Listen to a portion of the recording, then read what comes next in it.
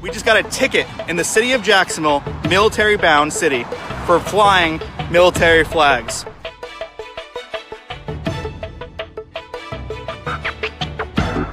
The city of Jacksonville Regulatory Compliance Department said to one of our customers in store, because he was questioning on it because he was shot 3 times at war. She says to him in the store, "You did nothing for our country."